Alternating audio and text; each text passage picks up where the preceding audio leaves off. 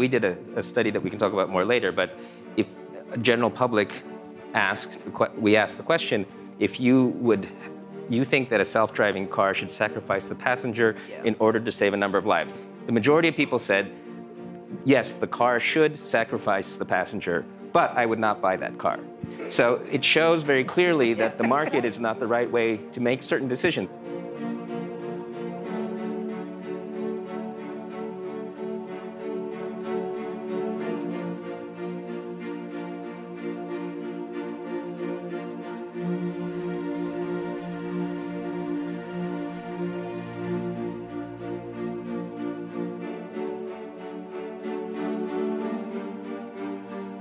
That's been trained by the world's best oncologists, the 20 best centers in the world.